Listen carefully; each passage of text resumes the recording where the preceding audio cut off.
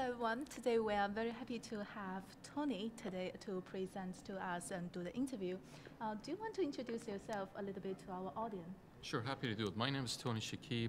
I'm part of I'm from Microsoft. I'm part of the Azure IoT engineering team and focusing primarily on our ecosystem and how do we help our customers and partners go to market faster.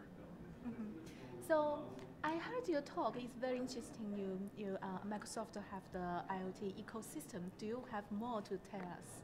Yeah, so in terms of the ecosystem, we believe IoT is so diverse. There's so many different verticals. There's so many different applications.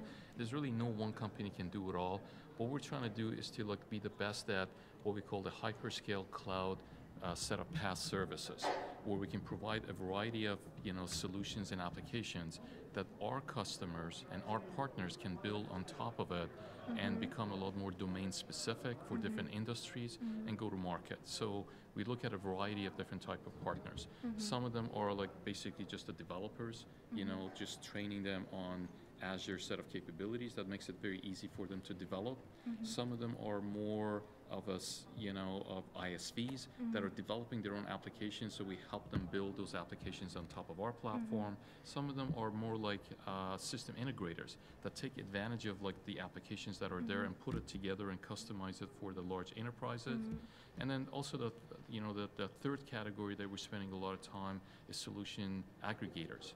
People that then have the channels, even telcos, that can take packet solutions that are already there and then deploy it for the masses. And there's of course the device makers and gateway makers as well that we spend a lot of time with them. And then just kind of developing all of these different ecosystems, matchmaking them together, and then make it easier for the customers when they're looking for something to find the solutions and the partners to work with. That's what we do. Thank you. The other question is the IoT actually is quite complex things. We often have company come to us to say, okay, we want to have IoT, but we don't know how could we do it, how should we start it, and many steps and layers. And I'm happy to hear that Microsoft has a simplified IoT. So what's that mean, and then what's the steps you use to actually help those companies to deploy IoT simply? Yeah, there's three different strategies that we have at Microsoft to simplify IoT. One is, obviously, we're trying to build the most sophisticated set of PaaS services. So for people that really do have the cloud experience and architectural knowledge, they can take advantage of that and build it themselves. Or we have system integrators that are already trained that can build it for them. So that's kind of step number one that we've been doing for a long time. The other thing that we've done over the last year or so is we've created a set of solution accelerators, where instead of people having to build everything from scratch, we have pre-built a number of solutions like remote monitoring, preventative maintenance, or even a connected factory, where almost 80% of it is already there, and it's open source. They can take all of that, and then they can do the final 20-30% of custom work and get to market a lot faster. So that's been the second mechanism that's been very helpful.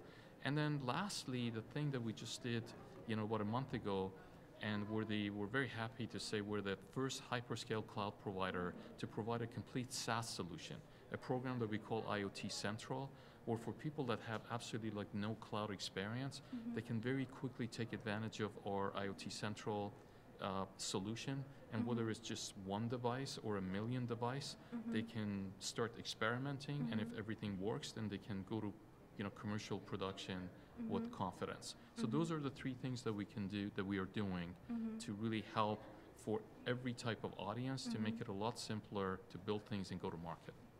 Thank you. The other question is, normally the IoT devices is quite big, and I heard you mention that you will be able to put it into the smaller level, smaller scale, like the microprocessor level. Would you want to tell a little bit about it? Yeah, one of the other things that we're really excited about is a program that we call Azure Sphere that we announced, I think it was in March of this year. And essentially, it's a very unique technology that we developed inside Xbox, right, to make sure that we can provide a high level of security for like very low cost, low end devices that will end up actually being probably the vast majority of the IoT devices. And today, almost like 90% of them are not secure, right? And then we've applied these 7 inherent technologies that if you apply them, we believe that you have a very high confidence level, or we have a high confidence level that these things would be secure. And then we developed this Azure Sphere program that we are actually licensing that IP to a number of chip makers, and it's a tri-core processor that will make sure that one, there's root of trust established in these low-end devices, so we know that they're authentic. 2, the 2 other operating systems, will make sure that they will not be compromised. And 3, we actually provide a 10-year service that we will monitor these devices, and if anything out of the ordinary happens, then we can provide the alerts and then the patching mechanism. So anyway, we're pretty excited about it, and now that's going to really help us provide that capability and technology to much lower end microcontroller level type of devices like fridges, coffee makers, and things like that that people weren't considering or were unsecure before. So that's that program. Many people said IoT has a hype and it has already passed the peak. So what do you think about this idea, and what do you think the factory or people will be in 5 years in IoT? Yeah, so I agree with you. I honestly do believe that we're crossing the chasm. We're seeing much less experimentation, proof of concepts, and people are very serious about commercial deployment, and a lot of them are in the commercial deployment. So that is happening. So I think the technology challenge for the most part is resolved. We have the capability to do it.